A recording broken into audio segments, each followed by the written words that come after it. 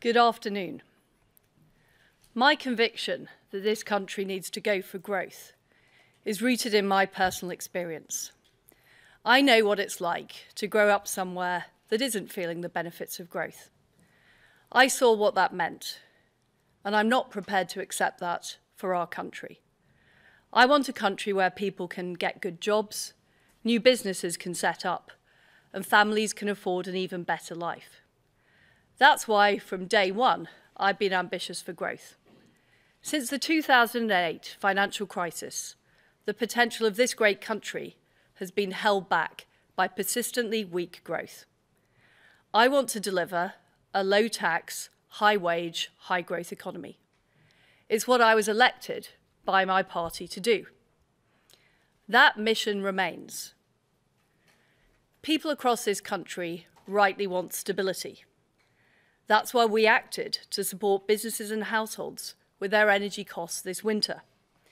It's also the case that global economic conditions are worsening due to the continuation of Putin's appalling war in Ukraine. And on top of this, debt was amassed helping people through the COVID pandemic. But it is clear that parts of our mini-budget went further and faster than markets were expecting. So the way we are delivering our mission right now has to change. We need to act now to reassure the markets of our fiscal discipline. I have therefore decided to keep the increase in corporation tax that was planned by the previous government. This will raise £18 billion per year. It will act as a down payment on our full medium-term fiscal plan, which will be accompanied by a forecast from the independent OBR. We will do whatever is necessary to ensure debt is falling as a share of the economy in the medium term. We will control the size of the state to ensure that taxpayers' money is always well spent. Our public sector will become more efficient to deliver world-class services for the British people. And spending will grow less rapidly than previously planned. I met the former Chancellor earlier today. I was incredibly sorry to lose him. He is a great friend, and he shares my vision to set this country on the path to growth. Today, I have asked Jeremy Hunt to become the new Chancellor. He's one of the most experienced and widely respected government ministers and parliamentarians, and he shares my convictions and ambitions for our country. He will deliver the medium-term fiscal plan at the end of this month. He will see through the support we are providing to help families and businesses, including our energy price guarantee that's protecting people from higher energy bills this winter.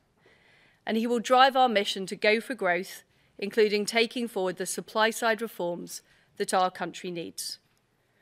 We owe it to the next generation to improve our economic performance, to deliver higher wages, new jobs, and better public services, and to ease the burden of debt. I have acted decisively today because my priority is ensuring our country's economic stability. As Prime Minister, I will always act in the national interest. This is always my first consideration.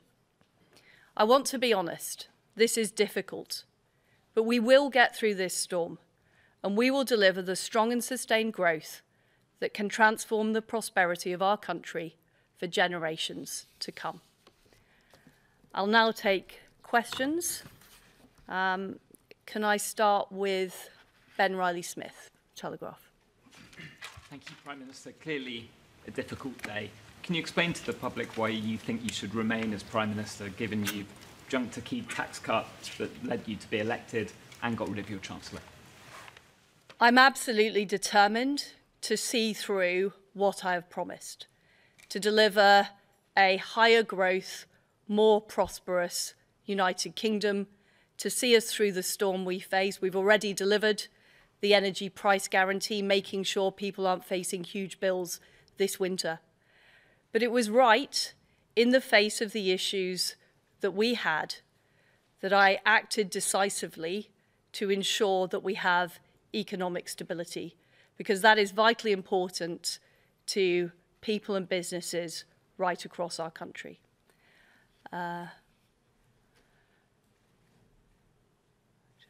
Harry Cole. Thank you, Prime Minister. Harry Cole from The Sun. You were the one that wanted to cut the 45p rate. You stood on a platform to win the leadership of the Conservative Party on a platform to cut corporation tax.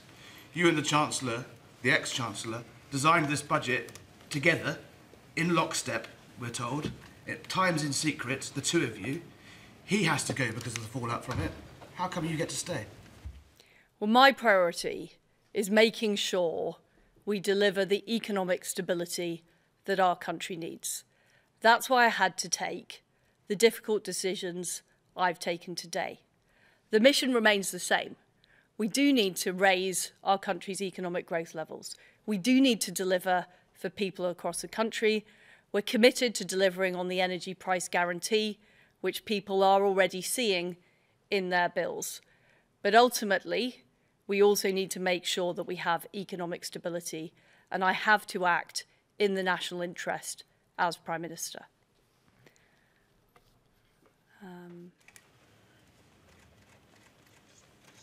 Chris Mason, BBC.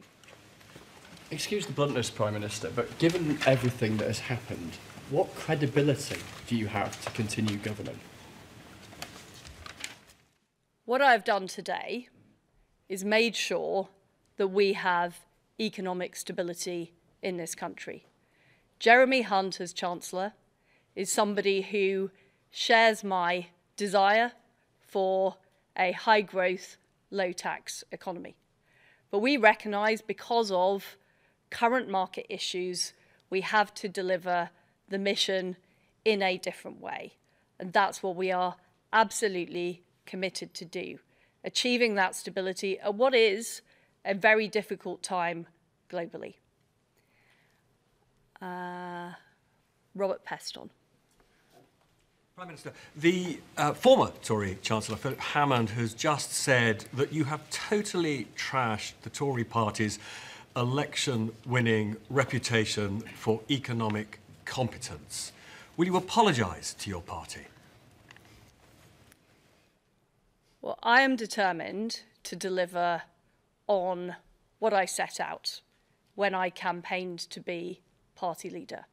We need to have a high-growth economy, but we have to recognise that we are facing very difficult issues as a country. And it was right, in the national interest, that I made the decisions I've made today to restore that economic stability so we can deliver, first of all, helping people through this winter and next winter with their energy bills, but also making sure that our country is on the long-term footing for sustainable economic growth. Thank you very much, everybody. Prime Minister, aren't you going to say sorry?